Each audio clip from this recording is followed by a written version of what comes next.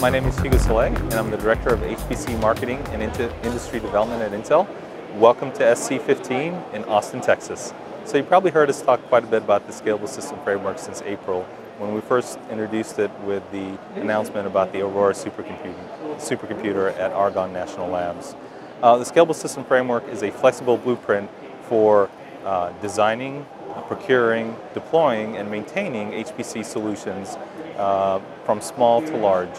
And it's also for both computational and data applications. So whether it's HPC or big data that you're looking to deploy a system for, the Scalable System Framework will be targeted towards solving your problems at all scales on those two fronts. There are 4 different components to the overall Scalable System Framework. There's the compute side, the fabric side, the storage side, and the software side. All 4 of those are represented in our booth here at SC15, and you can walk through and experience the overall benefits and value propositions for each one of those. On Monday afternoon, we made an announcement in our booth that the Omni-path architecture was launching. Omni-path is a low latency, high bandwidth, scalable fabric that's being delivered by Intel. It's not just a single HCA or a single plug-in card. It's the HCA, it's the switches, it's the cables, it's the software, it's the ecosystem, all coming together to deliver a low latency, high performance fabric. One of the other elements of the Scalable System Framework is storage. And at Intel, we're focusing most of our storage solutions on the Lustre parallel file system. As you know, there are many bottlenecks that can crop up into a cluster. And one of the traditional bottlenecks is reading large files. With Lustre, you can stripe massive files across hundreds of hard disks instead of from a single one, parallelizing the read and write applications from the file system. We announced 5 different Intel Parallel Computing Centers this year that are focused on advancing Lustre parallel file system software, as well as optimizing it for the enterprise environments. One of our key focuses at SC15 this year is focusing on the community.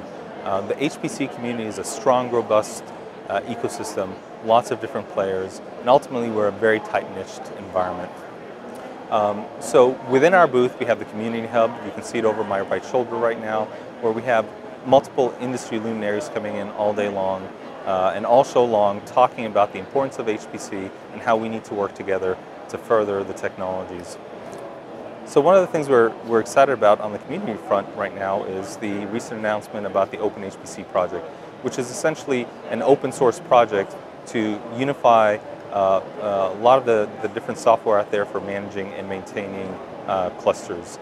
So we're very proud to be one of the founding members of that organization. It has over 30 members already. We're seeing great momentum and a lot of excitement on the show floor, folks wanting to join and participate in that project. The centerpiece of our booth is an interactive and immersive demo that's focused on using HPC for music, essentially computational music and sound.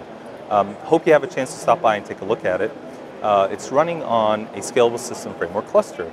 This cluster has 2 kinds of processors in it, next generation Xeon processor, as well as the next generation Xeon Phi processor, codenamed Knight's Landing. It also has 2 different fabrics in it. It has both the Intel Omni-path architecture fabric as well as Intel Ethernet. It's also running 2 different operating systems, the Linux and Windows. It's also running a host of the other elements of the Scalable System Framework, namely Lustre and Intel SSDs and a few other components. What's great about this is you have one cluster that has multiple kinds of software, multiple kinds of hardware and fabrics all running together seamlessly, running an amazing immersive experience. I encourage you to stop by and sit in the sound booth and experience it for yourself. Well, thank you so much for stopping by today at SC15. Really enjoyed having the conversation with you. I encourage you to walk around our booth, stop by again, and looking forward to seeing you next year at SC16.